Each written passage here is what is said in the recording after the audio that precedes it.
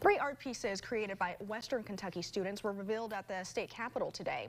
Each horse represents either Graves, Hopkins, or Warren counties, all communities currently rebuilding following December's deadly tornadoes. Independence Bank funded the project, which enabled the students to design symbols of healing and hope for their communities. They say it means a great deal to these young artists. I mean, I honestly feel like I didn't do that much to deserve this. I feel like it's kind of random who was selected, but I'm blessed to have this opportunity, and I think I'm really proud of my work.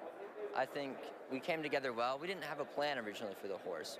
We kind of just winged it because we wanted everyone to have a sort of equal part in the creativity of it. It feels really good to see our finished work right there. The horses moved to Keeneland in December, where they'll be auctioned off and the money given to their respective counties. Really fun.